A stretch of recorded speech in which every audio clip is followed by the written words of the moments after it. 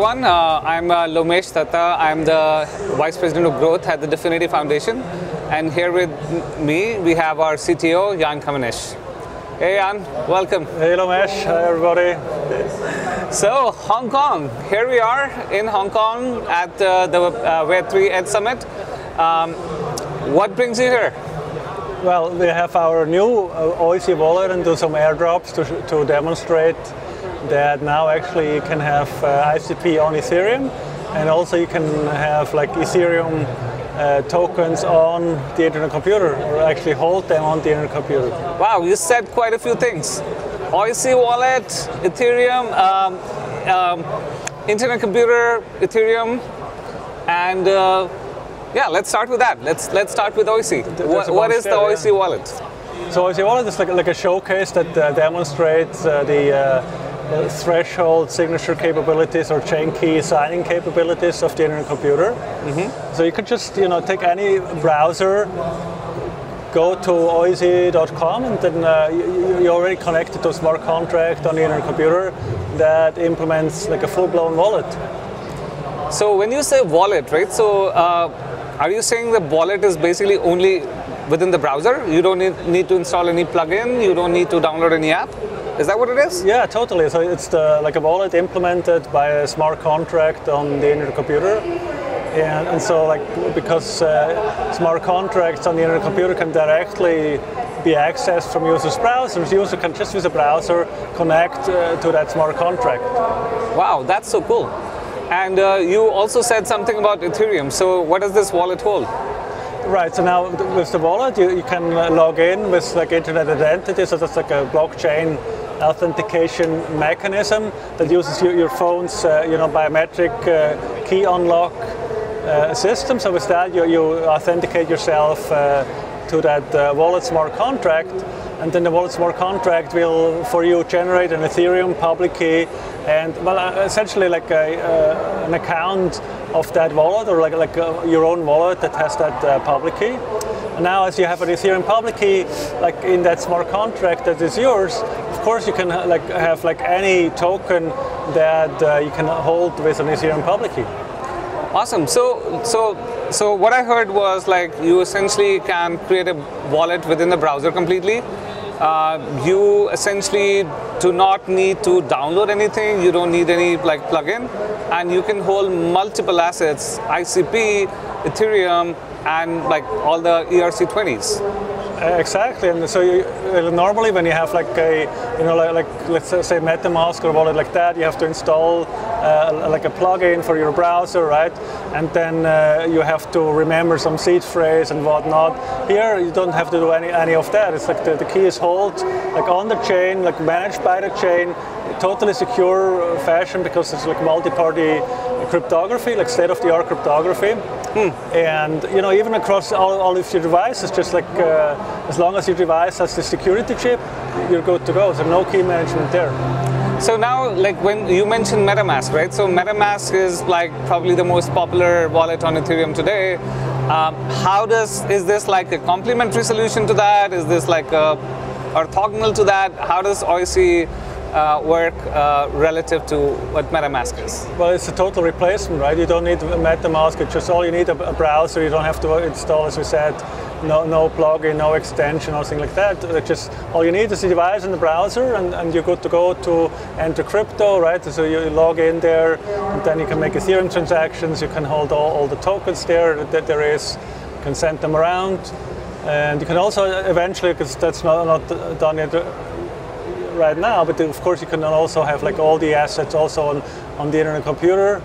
It's like a dual kind of principle here, and then you can even transact them on the internet computer protocol in a far cheaper way. Like on Ethereum it costs $5 if you're lucky, $20 if you're less lucky. On the internet computer, if you transact tokens there, it's by far cheaper. It's a fraction of a dollar even. Yeah, actually, that's a very interesting thing, right? So, I mean, I'm a very active DeFi, DGen. I mean, I'm actively on most of the Ethereum dexes.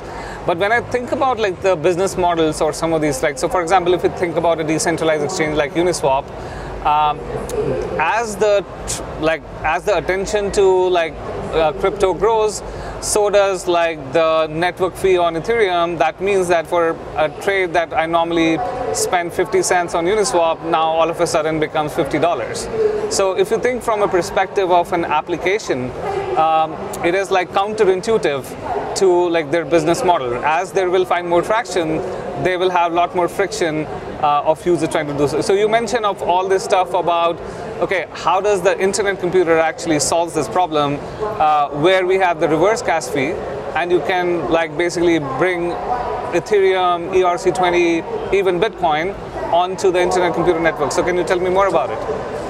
Right, so I think the idea here is that like Oisy or like wallets that are built in a similar way on the internet computer, and we have like a few more like Astrox or RFID and other wallets who actually do the same thing. So you can, and we did this morning, right? So we fire up Uniswap with Wallet connect the Oisy wallet, right? And so you can, on the one hand, transact your stuff on Ethereum, or then, and I guess that's what is to come, you could also do the same transactions on the internet computer, right? And so right now on Ethereum, there's of course much more liquidity, there's more tokens to trade, but eventually people will realize if you do the same thing on the internet computer, it's like far cheaper, right, for fewer transaction fees, and therefore that will also like have some liquidity, some more DeFi, actually native on the internet computer protocol. Yeah, I think you said far cheaper fee, but actually like it's practically zero from an end user perspective because of our reverse gas model, where as a developer, as a DEX, I can choose to pay for the computation so that my users don't have to, right? So which means that you can really build a DEX on internet computer that can trade between Ethereum, ERC20, Bitcoin, ICP, and various assets with pretty much zero gas fee from an end user perspective. Yeah, totally. So like on ICP, but also the typical model is that transaction fees are like standard, that they don't like vary, it's like fixed fees. Yeah. And so for instance, if I send you an ICP, it would cost me like $0.001. So yeah, nobody really cares, right? But of course there is some fee there also just to make sure you can't do DDoS attacks and all of that. So it's more like a security feature than anything else really. Very cool. There's one thing you mentioned at the start of like our discussion. You mentioned something about ECDSA. So can you break it down like in simple words for, let's say, people who are not familiar with IC today? What does this mean? How is this important? And how does it enable us for creating this Bitcoin and Ethereum integration on the internet computer? Right. So ECDSA is really the like elliptic curve digital standard signing algorithm, right? So that's like a standard for signing, doing cryptographic signatures, like a very old standard by now. Is that only something that we on IC use? Is that something that's used for like by other chains or like? Well, actually, it's used by the whole industry, right? When like not only blockchain, but like every browser, when you do TLS, there's DSA signatures in there. So essentially, and in the blockchain area, there's the ECDSA is like the most popular one. There's Schnorr, but these are like two standard signature schemes that like everybody uses. And you know, like in order to sign, you need to have like a cryptographic, like a secret key, and all of that. Now, as soon as you have a secret key, it's like tedious to manage. So that's why, like on the internet computer, we have like a distributed signing protocol where that secret key actually never exists, but like it's sort of shared among like designated nodes on the internet computer, and so they together can then produce signatures. And so that's how now for this wallet or what we implemented is that we have like a distributed signing algorithm. Now users don't have to manage all those keys, but actually the internet computer protocol, the nodes jointly manage the key for you. So it's like an HSM, like a hardware security module that like banks use, but done in a much better way, because now you distribute, decentralize that, and that's actually way more secure. Yeah, so I was reading about the Oisy like blog that we essentially published, and we talked about network custodied. So that's basically, I believe, what you mean by that each of the nodes in the network or in that subnet, they essentially hold a small slice of the private key, and a threshold number of them need to come together to create the signature. So when it comes in the context of Oisy wallet, that means like as an end user, you don't really need to manage your like key material, and you can essentially still hold custody of like lots of different assets from Bitcoin, Ethereum to various ERC20s and ICP and so on. Yeah, exactly. As we said, right, all you need in order to have this signing capabilities is like a phone and connect to with your browser to the internet computer, and there you go, you have it. You can enter the world of crypto, buy tokens, sell tokens, trade tokens, and of course, tokens is only a small portion of what you can do in total on the internet computer. It's way more, but I guess today we're just talking about these wallets, showing that with the internet computer you can also participate in the Ethereum ecosystem. It demonstrates that with the internet computer protocol you can interact with the Ethereum ecosystem, and just holding ETH is one way to do that. I mean, there's of course much more you can do. Essentially, you can sign any, not with Oisy obviously, but with a smart contract on the internet computer, you can sign any transaction with respect to an Ethereum key, and then submit that to Ethereum, and then vice versa, right? You can really interact with that, because smart contracts on the internet computer can call out and call in, will be called in, right? And so with that, they can actually interact with the Ethereum blockchain, and that's what I guess we call Ethereum integration that we're working on. We've already done that for the Bitcoin network, so you can also hold Bitcoin like that, and then either transact Bitcoin way cheaper on the internet computer, or then also go out and transact on the Bitcoin network, which again is much more expensive. And I guess we did that before, right? I sent you some Bitcoin on Open Chat, and 2 seconds later you were very happily because you got some Bitcoin. Thank you. I've been getting a lot of the Bitcoin from Jan today, so I feel like a rich man already. So one very interesting thing I noticed in the Oisy wallet was this ICP on token on Ethereum.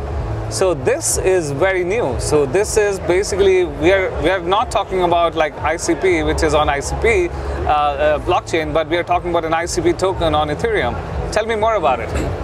Right, so that's yet another thing we've done in the last few weeks and days, really.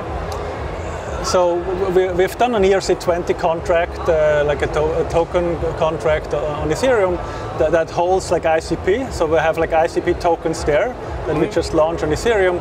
And the idea is that there's on the internet computer, there's another internet computer smart contract that has some ICP, and whenever that one receives some ICP, it will mint one ICP on the ERC20 contract, and vice versa, right?